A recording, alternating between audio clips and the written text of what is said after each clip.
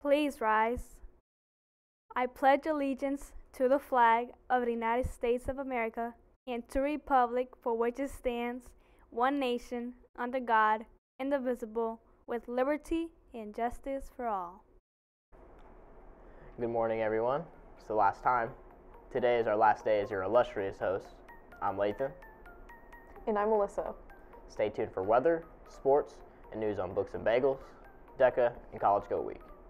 And sadly, Dallas wasn't here for his last day on weather, so in his place with the forecast is Richard. Good morning, hot dogs. Dallas decided to skip today, so I'll do the weather. It is currently 63 degrees with a high of 73. Around lunchtime, it will be 67. There's also a 55% chance of rain. Send it back to the studio. Thanks, Richard. For lunch today on lines 1 and 2, chicken smackers. Line 3, soup and salad bar with potato soup. Line 4, sausage, egg, and cheese biscuit and assorted stuffed crust pizza. And line 5 is closed. A happy birthday goes out to Itzel Garza and Stevie Miller. Sending it over to Emily with sports results from over the weekend.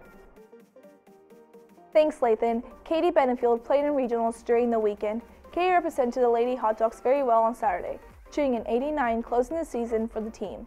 Best wishes to senior Paige Terry and Katie Benefield as they conclude their golf careers at FHS. Well done, ladies.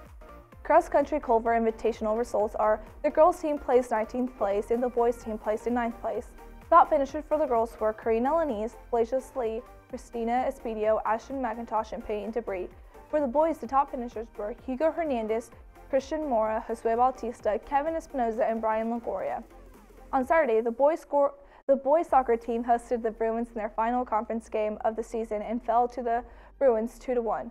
Senior Manuel Garcia did a great job scoring right off the bat. The Hot Dogs played well again across the field as everyone on the team played solidly in the senior day game. Frankfort finishes in conference play for the 2018 season with a record of 3-4.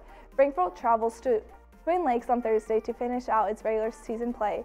Great job, boys. That's it for sports. Now back to the studio with Alyssa.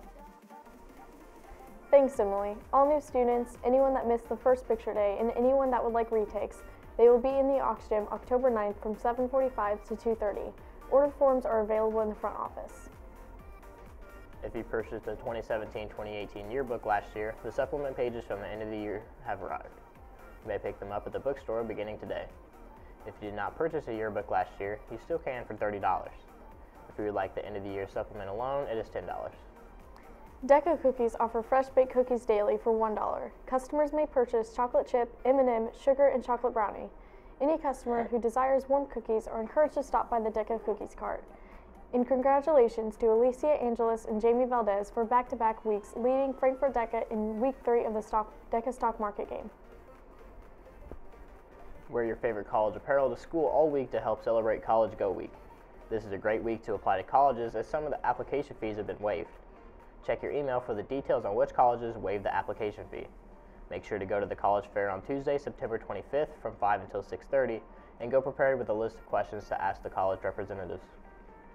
The music department fundraiser will be delivered this Wednesday. Students need to pick up items before leaving school. Books and Bagels will meet this Friday, September 28th at 7:30 in the library. Bring your book.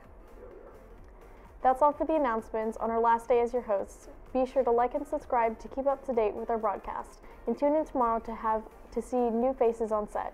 Have a great day.